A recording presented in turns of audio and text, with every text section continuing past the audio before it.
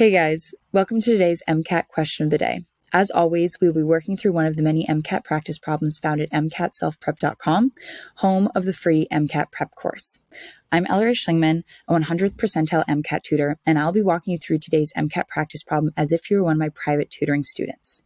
Today's problem comes from the end of lesson mastery quiz found in lesson 1 of the Behavioral Science 2 module. Be sure to hit pause and try this problem for yourself before watching my explanation. Because this question is asking about research that was done on attitudes about the public or attitudes of the public, we are talking about the elaboration likelihood model of persuasion. Now, in this model, we have 3 types of characteristics that we're going to be looking at and trying to decipher between.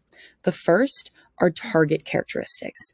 So these characteristics are going to be characteristics of the audience. So pre-existing attitudes, the demographics of the audience, anything that is involved with who is hearing the message. The second set of characteristics has to do with the source. So the person who is delivering the message. So that could be the person's credentials, their physical appearance, or anything to do with the deliverer of the message.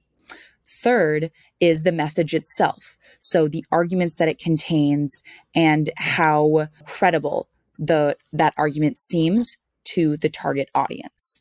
Now, if we go back to our question, then we can look at what different types of characteristics are at play. So at first, we see that there's a subset of participants in the study report being most impressed by the substantial improvements made by other countries after similar policy changes.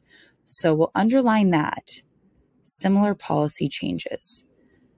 And then another subset reported that they felt that they should support those new policies because it was simply the ethical thing to do. So in this first subset of participants, we have a message characteristic because they were impressed by the improvements presented to them in the research, right?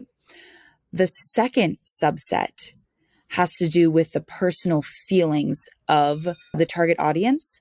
So that is what we would consider a target characteristic.